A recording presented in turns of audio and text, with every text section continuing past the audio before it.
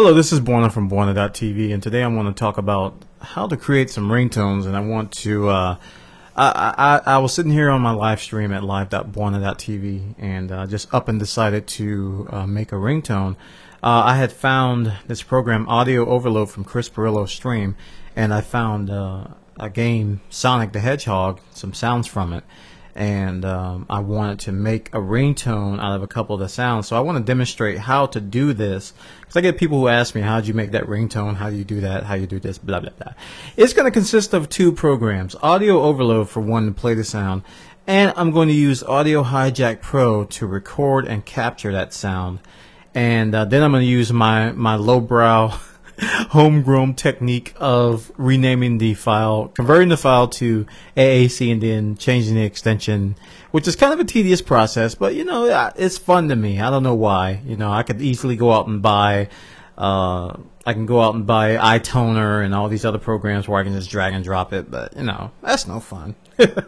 So here's the sound that I'm going to play, and I don't know if you're going to be able to hear this, but I'm going to try it anyway.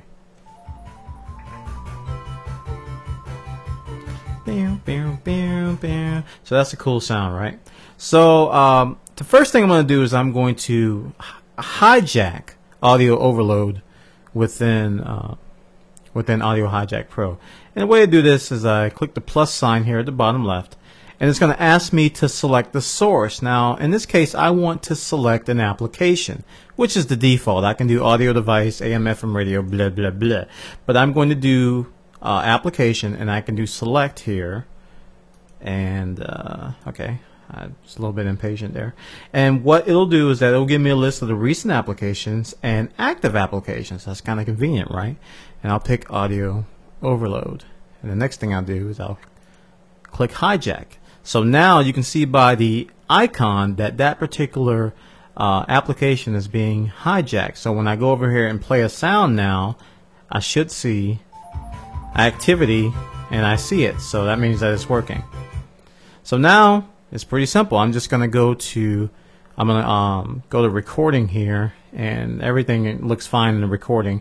I'm gonna do MP3, but you can do other formats as well. I'm gonna do MP3 VBR 128 kbps joint stereo, and I'm gonna click record, and as soon as I click record, I'm gonna go over here and start the sound, so we can get the ringtone. So I'm going to first click record, and it's going to record Audio Overload.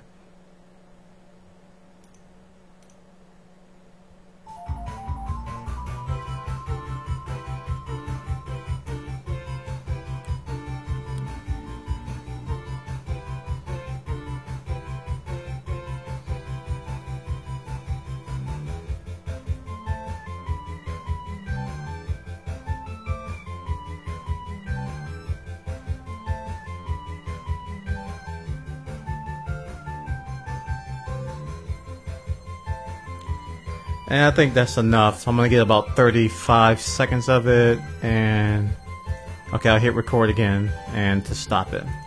So now I'll go into my recording bin in Audio Hijack Pro. That's where I can get a view of all my recent recordings. And at the bottom there's an Audio Overload file here that I'm going to go ahead and preview, see how it sounds.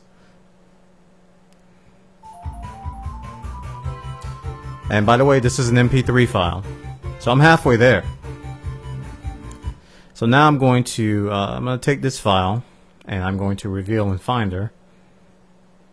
And I'm sorry, the window popped way over here on my other desktop.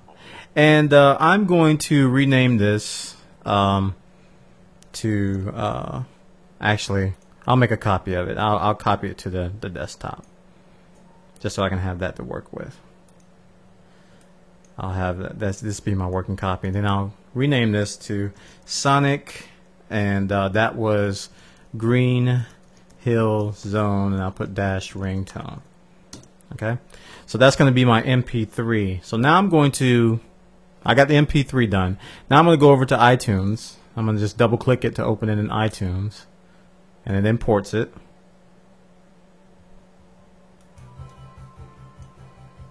I can see is that it's kind of low, so I'm going to go to my info here by hitting Command I, and again the window popped way over here. And I'm going to go to options, and with ringtones sometimes I have to adjust the volume for my iPhone and for other phones, so I'm going to go ahead and just make that the maximum volume. And the next thing I want to do is I want to chop it up, and I did a video on how to chop up ringtones in iTunes before, but I'm just going to do it real quick here. First thing I'm going to do is I'm going to note the start and stop markers for where I want to cut it up, and then I'm going to go into the options and change that. So let's see. So yeah, I'll start at 0. And it probably should go to about 29 or 30 seconds.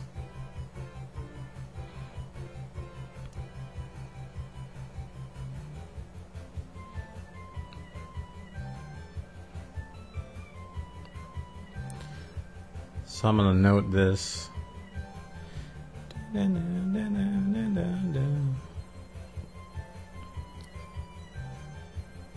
think that was about 28 seconds. I'm just going to do 28. That should be fine. By that time, I'll pick up the phone, hopefully. So I'm going to do 0:28. So what I did was I went back to the options by hitting Command I to the options tab, and I denote the start time of 0 and a stop time of 28.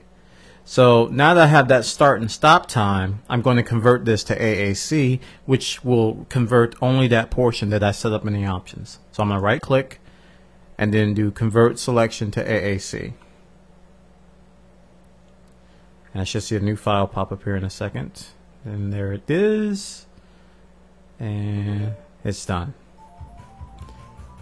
So that's my ringtone file that I'm going to be working from. So to prevent confusion and also to get it to work, I'm going to remove the original, and then I'm going to reveal in Finder, show in Finder the file I just converted.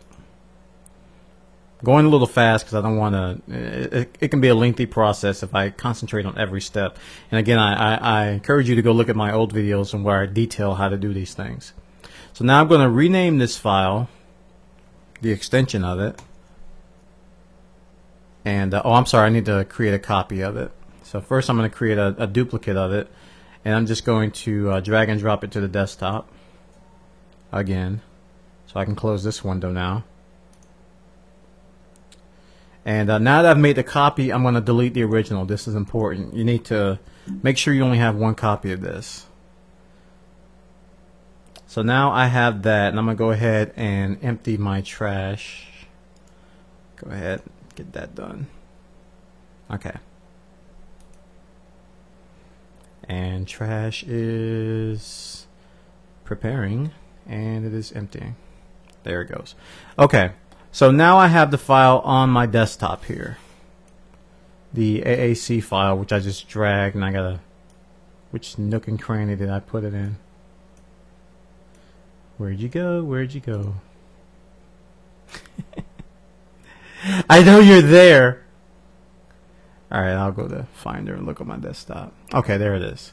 So what I'll do, it's hiding behind something, so I gotta come here. I'm gonna right click and do get info, and I'm gonna rename the file here. Now I told you how to do this in the video. You have to do it here because I think there are some checks and balances. You can't just rename the file itself. For some reason iTunes is kind of smart in that it'll say, well, you can't do that, but if you do it from here, it'll work. So I'm going to go ahead and do M4R, hit enter, and say use M4R. So now I'm done. My ringtone's pretty much done. So now I just need to add it to iTunes, and I'm gonna drop it in my ringtone playlist here, and just gonna drop it in there. Computer's acting up. Come on, get in there. Get in there. Fine, I'll double click on it. And you see that I'm in my ringtone section now. And it's actually playing. So now I'm going to sync my iPhone, but I'm not going to show you that. Actually, I could. I'm going to stop the video here, and I'm going to sync my iPhone and show you that it will play on there. So I'll be right back in a second. Alright, this is Bwana from Bwana.tv, and I'm back. Right now I got my iPhone syncing. with the ringtone I made from the Sonic the Hedgehog video game, and it's right now it's in the backup phase, and I didn't want to I didn't want to record all of that because sometimes that can be lengthy. It could be up to a minute to 2 minutes of just dead air. So it's about 90% done backing up, and then once it synchronizes, then I'll play the ringtone on the iPhone.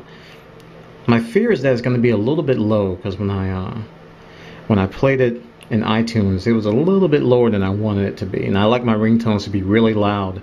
That was one of the reasons why I increased the volume to 100% louder than what it actually was. And I see that it's copying. Okay, syncing photos, blah blah blah blah. Syncing photos. Come on, find them, find those photos. This is generally the last step here, and it's okay, it's done. So now I'm going to go in here and I'm going to go into settings, then I'm going to go to sounds, and I should see a Sonic Green Hill Zone ringtone. There it is. Let's see how it sounds.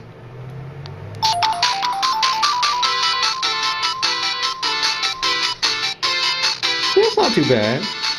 I'd like for it to be a little bit louder, so I might tweak it a little more. But that's not bad. So as you can see, I got a bunch of other ringtones on here. Tetris is my favorite. I'm sorry, Zelda's my favorite. I'm sorry, Super Mario Brothers is my favorite.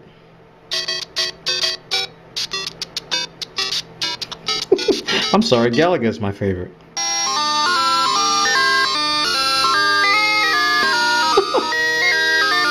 Starman!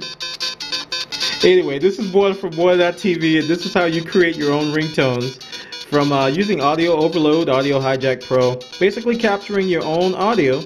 And man, that's gonna give me a migraine. Capturing your own audio and putting it on your iPhone, absolutely free. Like the process is a little bit cumbersome, but it only took me that long because I had to explain everything. But you know, once you get the hang of it, it's pretty easy. It's pretty simple. There's some Zelda for you. Talk to you later. Bye.